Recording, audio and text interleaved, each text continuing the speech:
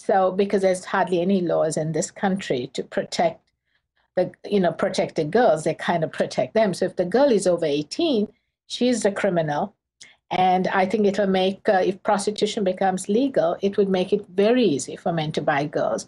And nobody ever asks, is this girl trafficked? Is this girl forced? Is this girl doing this totally, not by her own? No woman wants to sell her body. I mean, I know this for a fact. Yes. Now, Professor Tidball, we have about a minute left. Can you tell us about your personal endeavors? I know you have a website, and tell us all the things that you're doing. Me, I'm just doing like a drop in the bucket. I always feel like I should be doing a whole lot more. But at the university, I'm teaching a class on human rights, social justice, and the media. And it's extremely popular. I have a lot of faith in the millennials. They want to be a part of the social change that they want to see. And I also have a student organization that I'm the RSO, the faculty advisor for, called NewSAMS, which stands for Nebraska University Students Against Modern Day Slavery. And I'm also involved with, doing some work with the state government, and done some work on a task force or two, doing some research on my own. So there's quite a lot going on, but not enough. Okay, well, thank you so much, Professor Sriyani Tidball, and we look forward to more reports from you in the future.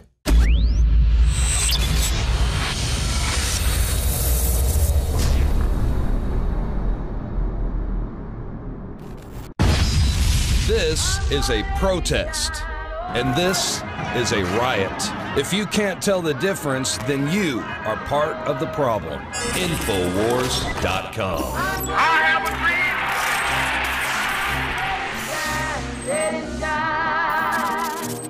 Brain Force is here.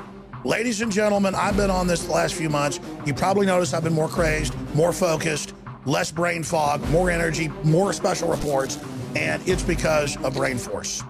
One of the worst things with most energy products is it's not sustainable, right? You're gonna crash, you're gonna feel really bad afterwards. This has a bunch of different antioxidants and compounds and polyphenols. Everybody's on these drugs to knock their brain out because the brain's so fried.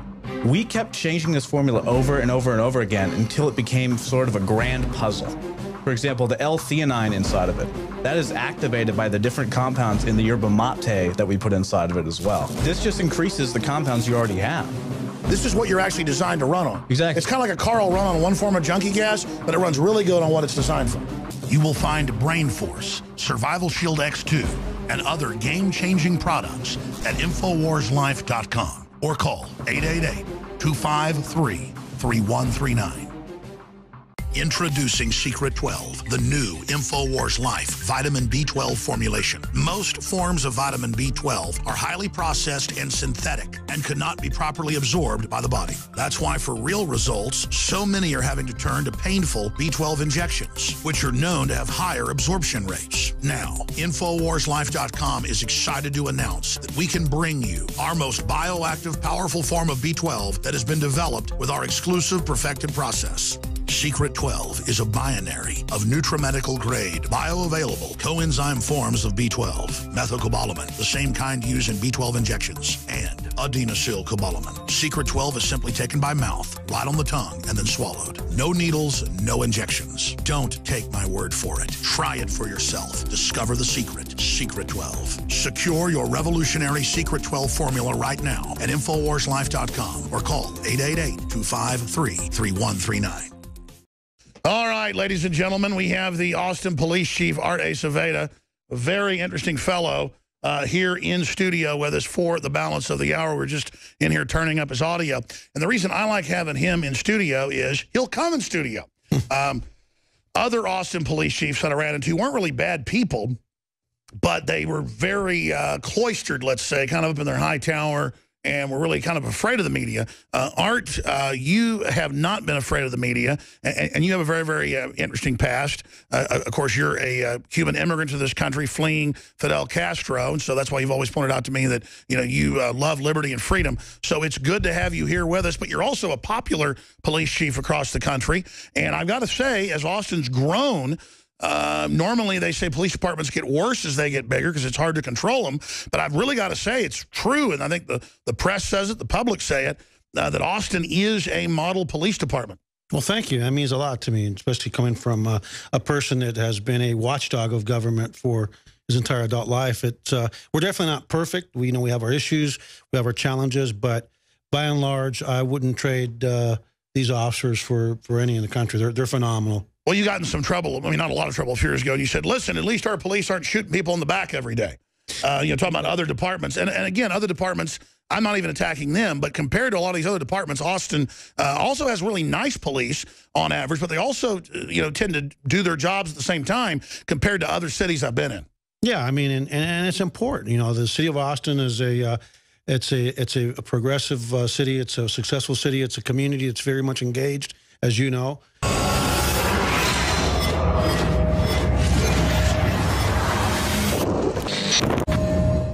In April of 2014, the Flint City Council voted 7-1 over the course of the next 21 months to change their water source from the treated water of Lake Huron and the Detroit River to the Flint River. Over the course of the next 10 months, water safety protocols concerning the addition of phosphate to ensure corrosive metal compounds within the Flint River would not harm the people of Flint, Michigan, were largely ignored. Residents have reported that they've found dead bodies floating in this river before, as well as GM and other companies, like Dow Chemical, they would dump a lot of their waste into this river at one time. So residents were just shocked to learn that this was where they were going to be getting their water supply from. And of course, we know there was a lot of issues with how that water was being treated. The way EPA operates in general is that people who are causing trouble by doing their job are simply not allowed to do their job.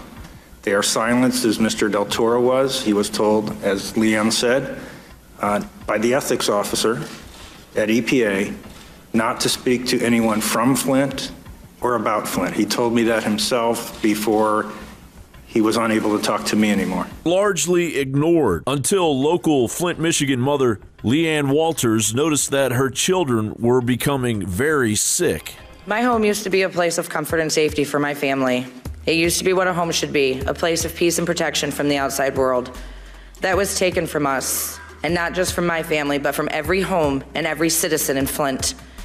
Now my home is known as Ground Zero. The people in Flint now stand with the people in D.C. who suffered their own lead crisis a decade ago, because we now know the horror of poison running through our taps and the negligence of the agencies paid to protect us. I had 3 tests done by the city of Flint using extra steps that tend to minimize lead in water. Those numbers were 104 parts per billion, 397 parts per billion, and 707 parts per billion. I contacted the EPA and started working with Miguel Del Toro and Jennifer Crooks at the EPA. Mr. Del Toro was very thorough and knowledgeable in assisting me. I told Mr. Del Toro I did not believe there was corrosion control in the water, provided him documentation about this fact, and he verified my findings, and he was furious. Mr. Del Toro questioned the MDEQ, and at first they lied, and then later admitted the truth.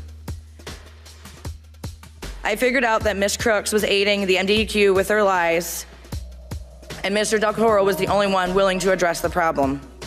I requested a copy of Mr. Del Toro's report, and I made it public because people had a right to know. In a meeting I had with MDEQ, Leanne Schechter-Smith bragged to me about how Mr. Del Toro had been handled, that his report was flawed, and that there would be no final report. This was the ultimate betrayal for the citizens. Susan Hedman cared more about policy than the welfare of an entire community, while punishing and silencing the one person that was willing to help us. The EPA's LCR national report from 2006 states that the lack of system response for lead exceedance is especially true to inform the public. It is done less than 1/3 of the time. For my research, I have found that this is not a Flint problem or a rare anomaly. This is a national problem. Only 10 states test accurately and according to the LCR. 21 states do not reveal their sampling instructions, and 19 states have testing similar to loopholes to the Michigan ones. You should know what happened, and it should move from being a question to actually document it, because how can you discipline someone or hold them accountable if you do not have clear information of failure of their job? And we do have clear standards, we have clear accountabilities, we have a clear path forward. We are working in conjunction with both the city, the state, and the federal government to resolve this so it does not happen again. What's the cost of treating the water with the appropriate amount of phosphates? When the switch was made, there was actually no phosphate added at all. There was no corrosion control. Federal law was not followed. No phosphates at all? Is the water now safe to drink? We cannot guarantee at this point in time the water is safe to drink. When did EPA Administrator McCarthy first visit Flint about this crisis? I believe that yesterday was Administrator McCarthy's first visit to Flint. Wasn't until yesterday that she visited for the first time. So the day before this hearing. So Administrator McCarthy knew about this crisis for 8 months, but didn't visit Flint till the day before a congressional hearing. Their response, would you conclude, is because of a lack of clarity in the federal regulations or lack of enforcement, or both? In a written letter I wrote to EPA Office of Water, I said point blank that the only thing I can conclude is that they don't care about children lead poisoned from drinking water.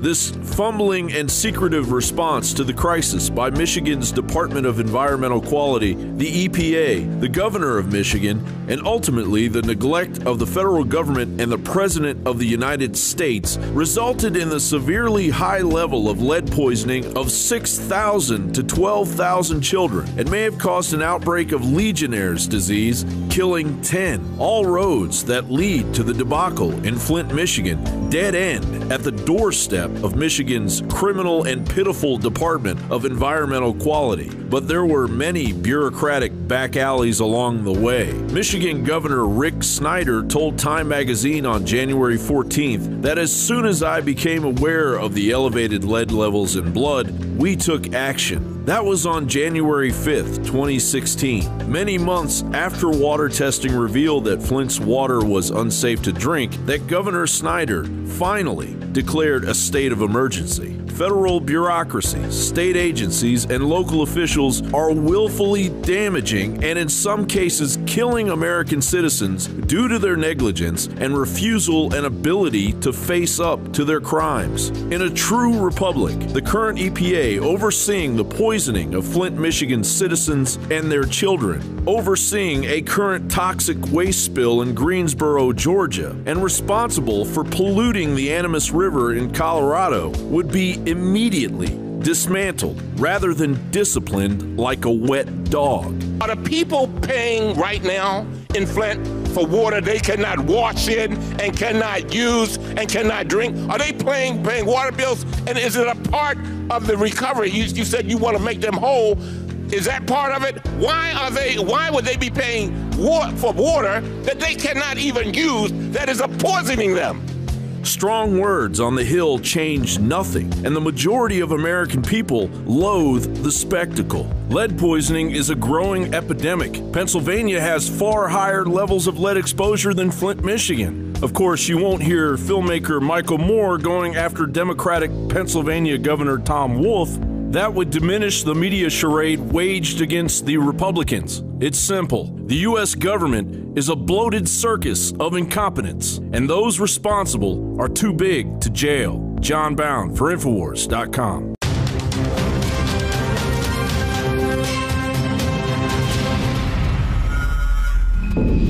Well, that's it for our show tonight. I'm Jakari Jackson from the InfoWars Command Center, and we'll see you again tomorrow.